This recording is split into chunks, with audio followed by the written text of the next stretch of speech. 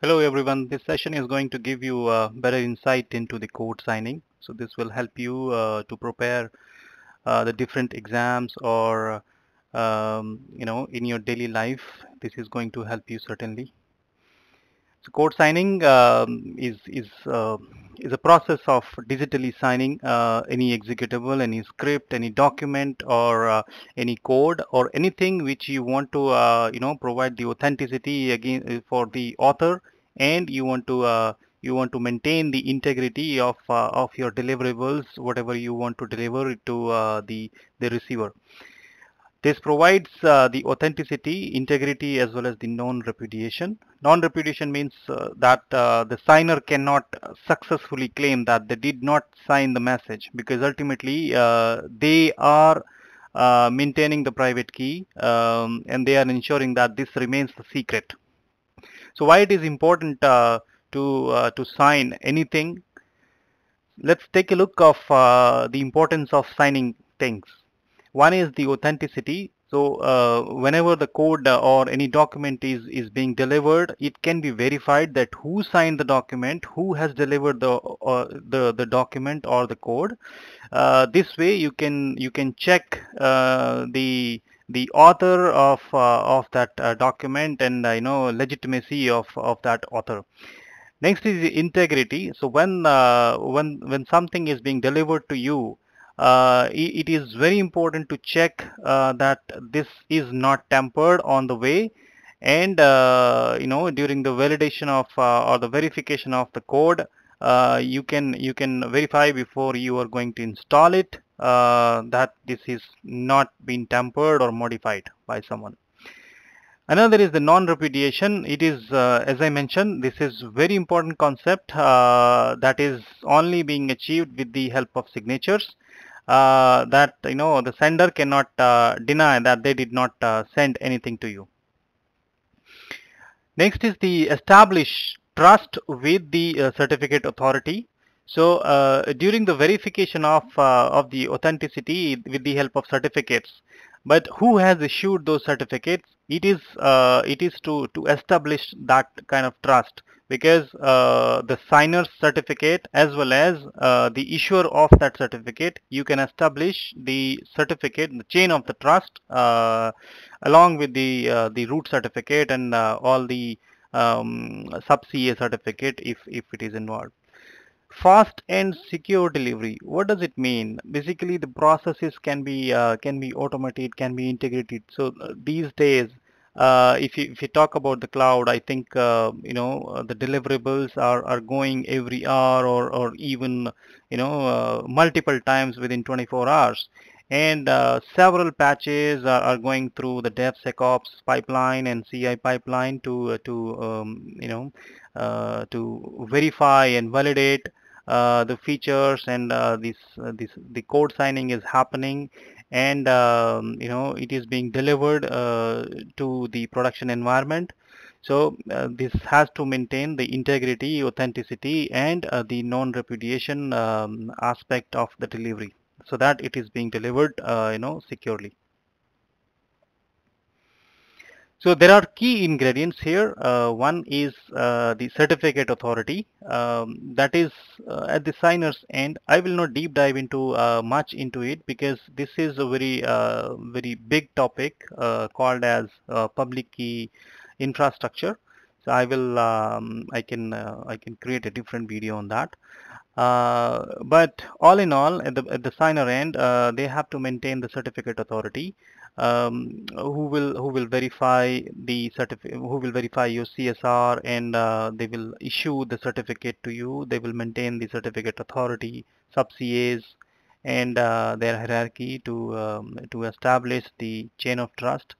Signing keys, of course, these are to be protected very securely in a very compliant hardware, or any equivalent which is SWIFT certified or so, to achieve a level of security. Timestamp authority, this is an optional thing. This timestamp authority is required mainly for mainly for the certificates or the signing services where the time is very important. For example, the online document delivery, document signing, this is very important aspect for those, but not specifically for the code signing. The common part between the signer and the verifier is the code which is being delivered. Of course, the algorithms, these algorithms are supposed to be common and same on both the ends, on signer as well as on verifier end. Verifier is supposed to keep the certificates which are signed by this CA here. So the CA will issue the certificates, and that certificate will be there with the verifier end. And whosoever is issuing this certificate, along with that certificate, there will be root of trust certificate as well, and sub CA maybe. It depends on the tier of the certificate authority that is implemented.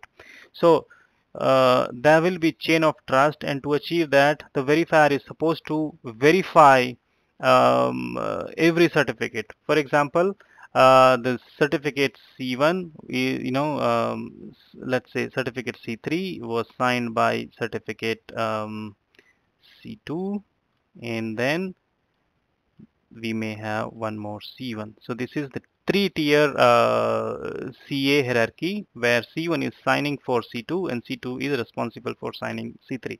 So why we do that? This is the PKI concept. To distribute the responsibilities to the different sub CAs, and to segregate the duties for signing the different certificates. So what is the difference between signing and encryption? This is very important concept, and we get confused usually here. In terms of the encryption, when the sender wants to encrypt something and wants to send something secretly to a receiver, the sender is supposed to use the same public key from the receiver. So this public key and this public key is same, and the sender is supposed to encrypt the data using the same public key which is owned by receiver. But this can be shared with the entities who wants to talk with this receiver. But this private key is supposed to be secret and to be maintained by this receiver here. This cannot be shared with anybody else. So that this data which is encrypted by the different entities can only be decrypted by this private key, by this receiver only. So only the intended receiver can decrypt the data using its own private key. While in terms of signing, it is different. Signer is maintaining, a key pair of private and public keys, and signing as part of the signing process, the private key will be used here rather than the public key. So the private key will be encrypting the hash of the code or the document. So this hash is actually from the code or the document which is supposed to be signed. So actually we are not signing the document. We are actually encrypting the hash of that particular code which we want to sign.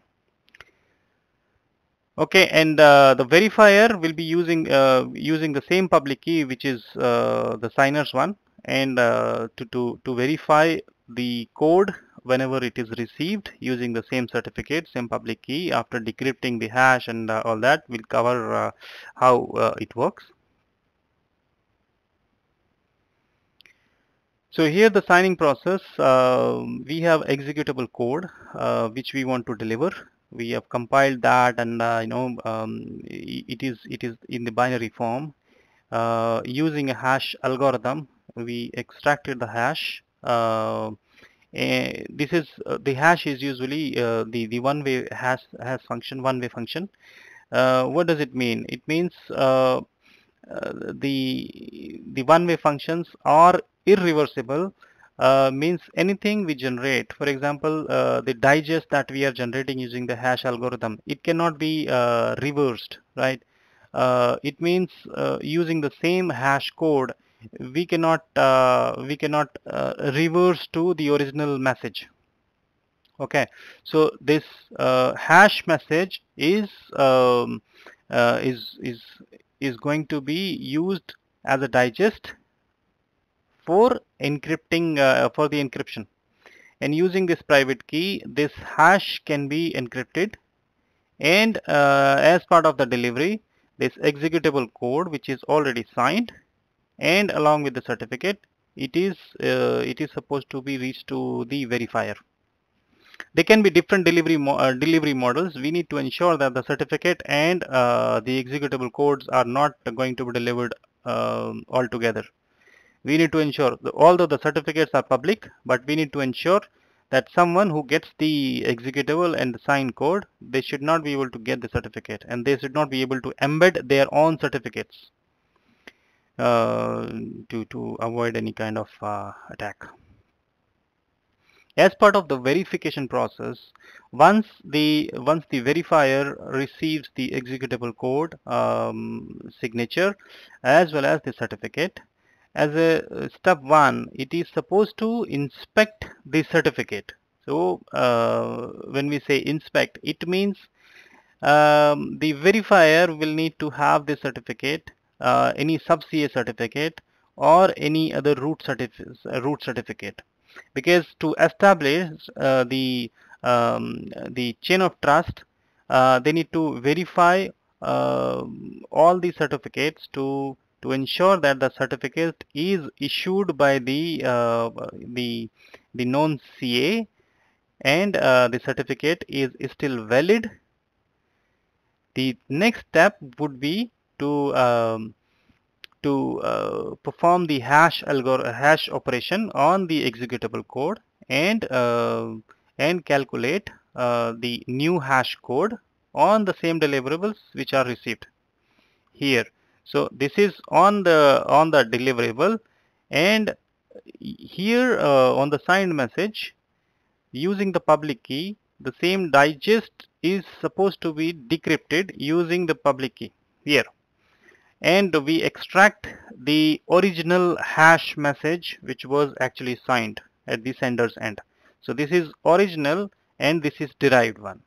And during the verification of the deliverables, these derived hash code and the original hash code, if these are same, that means there is no tamperation happen.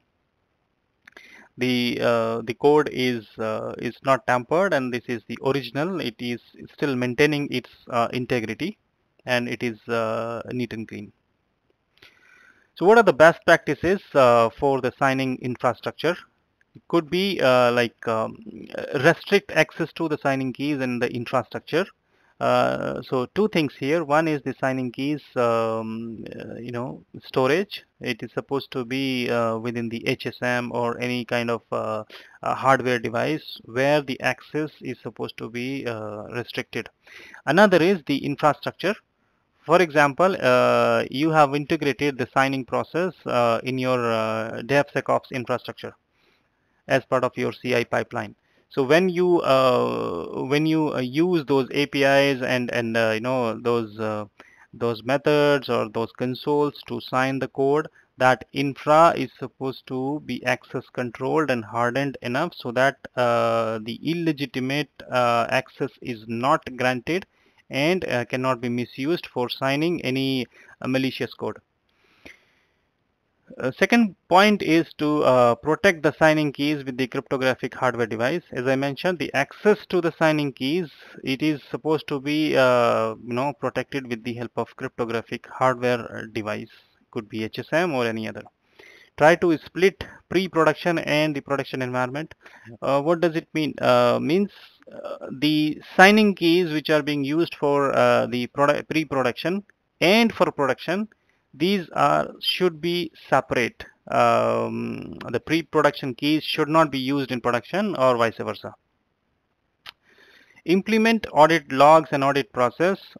In terms of the DevSecOps or DevOps, the access to the HSM or to the signing keys should be logged, and what was signed, when it was signed.